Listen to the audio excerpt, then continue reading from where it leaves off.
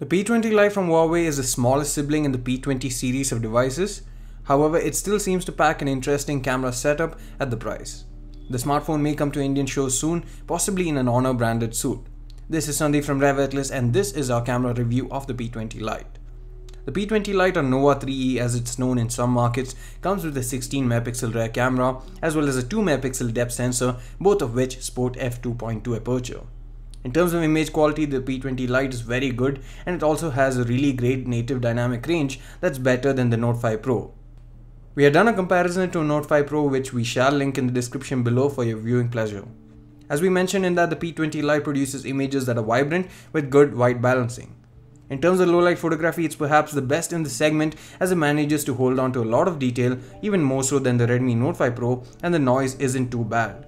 There's plenty of detail in the shadows as well as highlights. The HDR mode on the P20 Lite helps a lot in low light situations especially, and you get much better results than without the HDR mode turned on. So if you're using a P20 Lite, you may want to make use of the HDR mode not just in well lit situations, but in low light too. When it comes to portrait mode, the P20 Lite holds on to details well and has good dynamic range where the highlights are kept in control.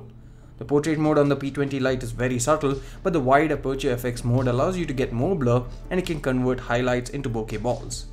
It can go from f.95 to f16, but between f2.4 to f4 is pretty much the sweet spot for good detailing as well as shallow depth of field. At the front, there's a 16 megapixel f2 camera on the P20 Lite which captures detailed photos, and the image colors are natural with good contrast. In terms of the portrait mode, the blurring effect is done well, but the edge detection could use some refinement. The ears in particular do tend to get blurred out at times, and we hope that Huawei fixes this with a software update. In terms of video recording, the P20 Lite can shoot 1080p videos with both the front and rear cameras. It's got good dynamic range, good colors, and low noise levels. However, one thing that was needed is EIS. That would have made it a good tool for vloggers, and we hope Huawei releases an update that enables it in the future. The front-facing camera also captures similarly good colors and low noise levels on video.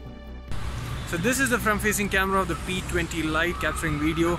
Let me know how the overall dynamic range is, the sharpness, the stabilization, and even how well it's picking my voice. And even though there's no EIS, just let me know how you guys think the image is being stabilized on this, how well it is being stabilized. The P20 Lite is a good smartphone when it comes to its photography game.